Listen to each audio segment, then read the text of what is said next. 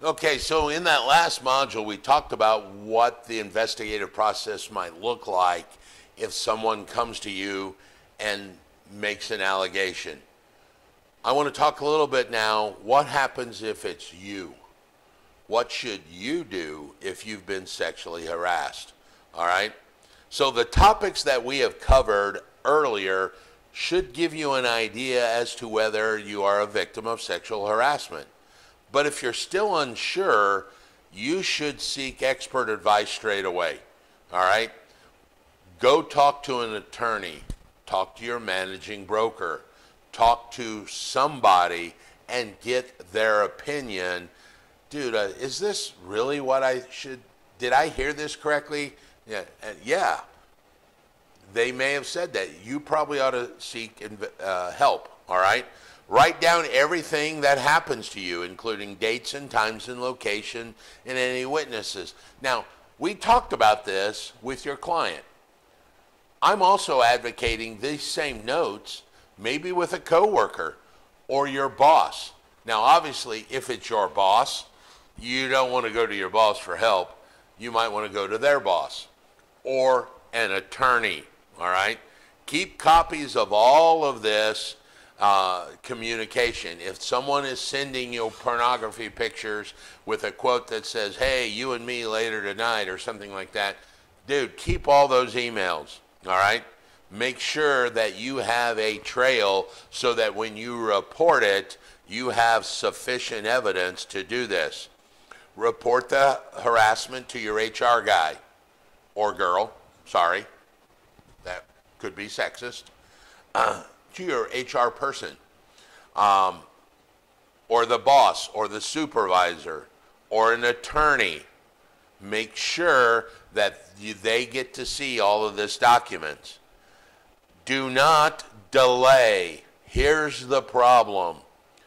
There is under state law, there may be a time is up. Nah, I don't want to use that word. There may be a, what's the word I'm looking for? I've lost my mind.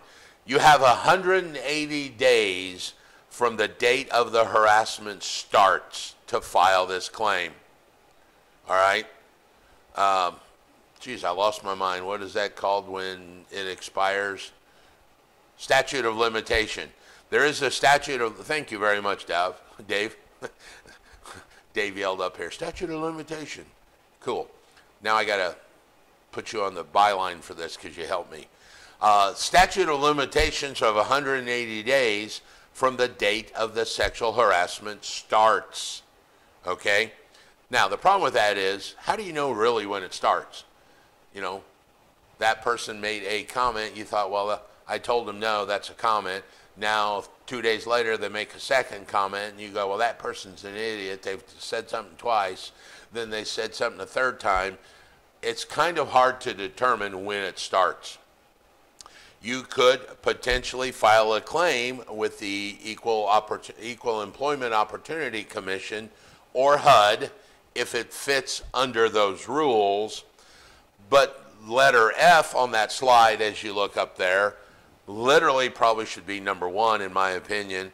You better contact an attorney. That's what I would do out of the gate. Contact an attorney and go, dude, here's the problem. What do you think? Most attorneys are going to talk to you, especially something of this sensitive of nature.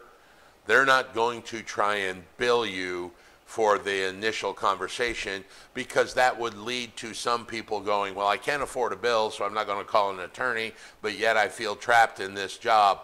No. Most attorneys, you tell them what the topic is, they're going to say, yeah, come in, let's talk. Then they'll determine, okay? So I would put letter F up there on the slide as probably number one. Contact an attorney, okay? And maybe number two, write down all the information, then contact an attorney. Make sure that there has actually been a harassment situation, all right?